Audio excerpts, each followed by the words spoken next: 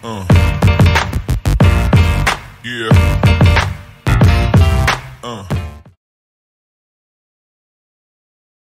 Hey guys, MAKIA FX, welcome back to another video. Today we're doing an analysis for the Euro USD. So if you're trading us, you know exactly what's going to happen with the Euro USD. We're actually going up.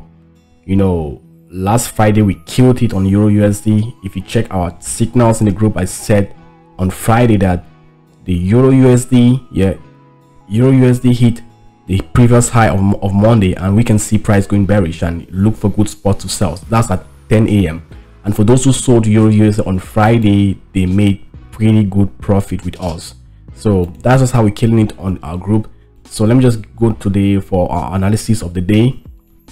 The Euro USD, as we can see, is on an uptrend. That's what you gotta know. On the 4-hour time frame, the Euro USD is on an uptrend, and so far it hasn't yet broken this previous this is what I would call a demand zone that became a supply zone. This is a supply zone that became a demand zone, more like a support, a resistance zone that became a support zone, because when prices break above this particular area, we can see price forming a support around this particular area. And so far, because of this trend line which we drew, which we adjusted, we can see that price is kind of like respecting this trend line. So clearly on the 4-hour time frame this Monday, we can see that we price from a support around this particular area. When price came to this area, price from a support, we can see a bearish candle, and the next candle is kind of like an industry candle, but we can see that the bulls push the market up, is pushing the market to the upside. So hopefully before the end of the day, we'll see price move to the upside. We are still trading in the UK session, and this is at 9:25 a.m. in the morning. So there's a lot of things to happen today, but so far so good. Euro USD is on an uptrend. That's what we gotta know.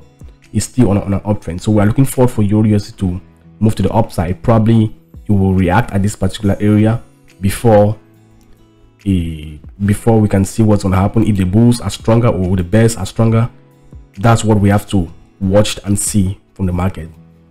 So this is our analysis for today. If you're looking to buy the Euro USD, I think this is a good place for you to be buying the Euro USD. If you want to sell the Euro USD, you should wait to this particular point, or you should wait for it to break this particular area and this particular support zone before we can be able to know that, okay, probably right now the trend is going bearish, but as of now we're still on an uptrend. And that's how we're going to trade the Euro USD for the day. So what do you think about it? Leave your thoughts in the comment section. Thanks for watching. God bless you. Bye.